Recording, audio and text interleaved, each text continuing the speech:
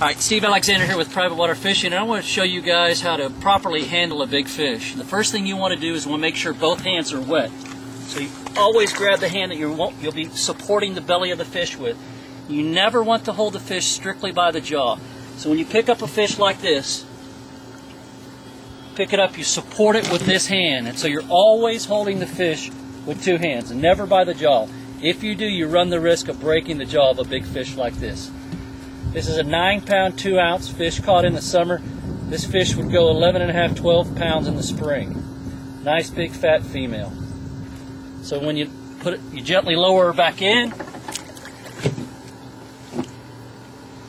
Give her a little oxygen through her gills. And we're going to let her go.